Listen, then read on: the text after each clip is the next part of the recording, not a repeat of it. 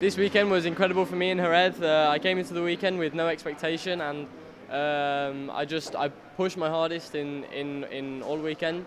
And in race one, I got a bad start, fell back to P20, and I pushed all race, and I managed to catch a small group ahead, and I finished P15, which is still points and is okay for me. And coming into race two, I want more points, and I push.